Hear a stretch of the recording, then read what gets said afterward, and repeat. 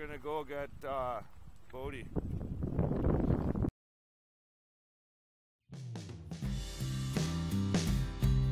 Hey there, what we know about Kalimalka Lake is that it's a large lake in the interior plateau of southern central British Columbia, Canada, east of the Okanagan Lake, and approximately 4 kilometers south of Vernon. The lake is named for the Okanagan Indian chief who occupied its northern shores. You might want to check your U.S. spelling on these terms. At different times of the year, the color of the lake can range from cyan to indigo in different spots at the same time.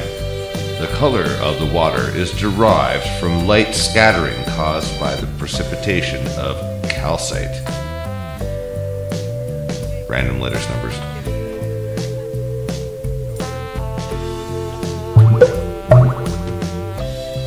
As you can see, there is extensive information on Kalimalka Lake. Go to your Wikipedia source for more information.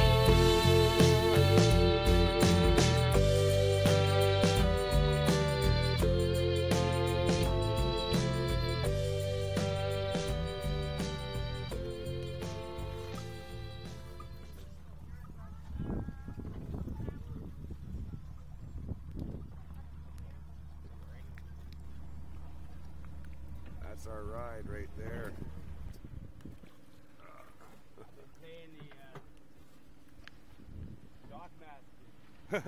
Valet parking. How's it going? Rod. I know you.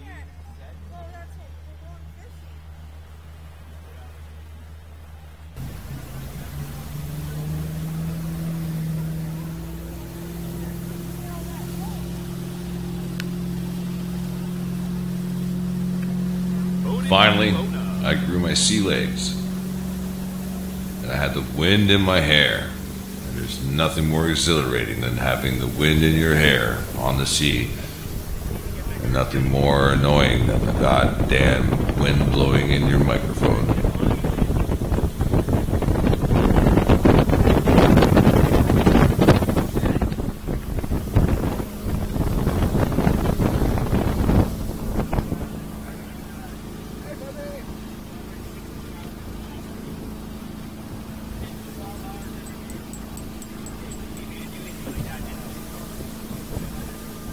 So then I was finally able to chill at sea level, which really is an actual sea level, really.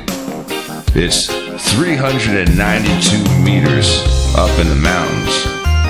Not too high, but at least an American quarter mile high, and is nestled in the Sweet Valley system. Amazing geology, but I'll touch on that more later. Look at what's close to me, just by going for an annoying hour in any direction. Some will criticize and say, oh, well, yeah, when you get there you need a boat or something. Well, yeah, toys are nice, I get it, but it's not about the boat. It's about the fact that this is what's available to you. Depends how much you want it. And I'm not talking about this place even. I'm talking about places just like this within your reach. Look, the boat could be replaced by a kayak, a dinghy. But if you're a strong swimmer and you can hitchhike out here, you're golden. But regardless of all that, what we need to do is we need to protect this. Not in a tree-hugging hippie kind of way either. I mean in the tactical sense of home.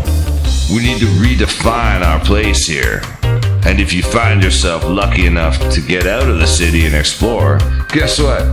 You're already ahead of the best game in town. Yeah, I call it out of town. Yeah. Just look at the beauty. More natural resources at your fingertips, and you have the capability of learning how to utilize all of it before they pull the plug. I don't want to spread any fear pornography. We need to preserve our knowledge and teach everyone who is blinded by the Google state. Yeah, Keep hard copies of things. Put them in boxes and bury them for future generations.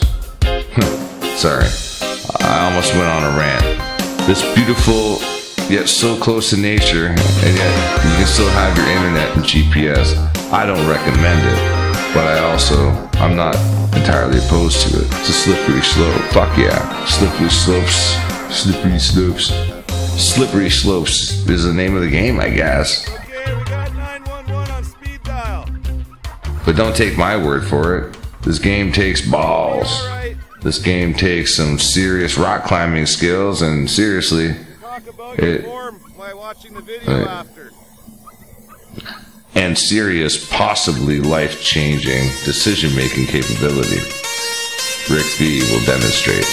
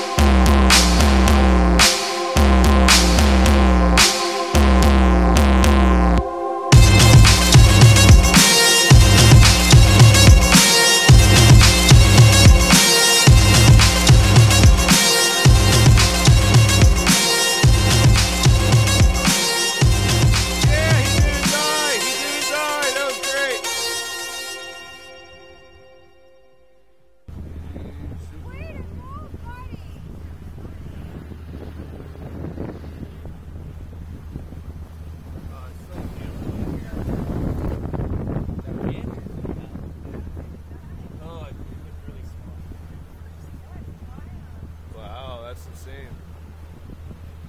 Dude, on a tightrope.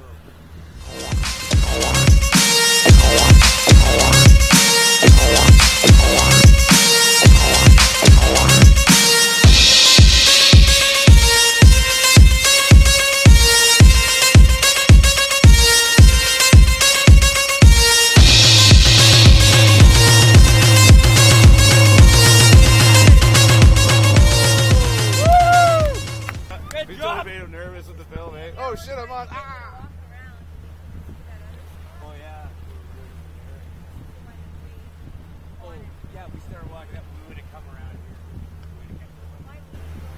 Oh hey, Shit's beautiful. It doesn't get much more beautiful than that. Took a little while. It's a filming left. Yeah, The battery's okay. dying. I need to film the outro. We need to, this is the outro. What do you got to say, bro? Yeah. Robert J. Morris. It's Robert J. Morris and Rick B. We're here in Lake Kalimalka. Take care of each other. Peace, for God's sake. Peace. Signing out.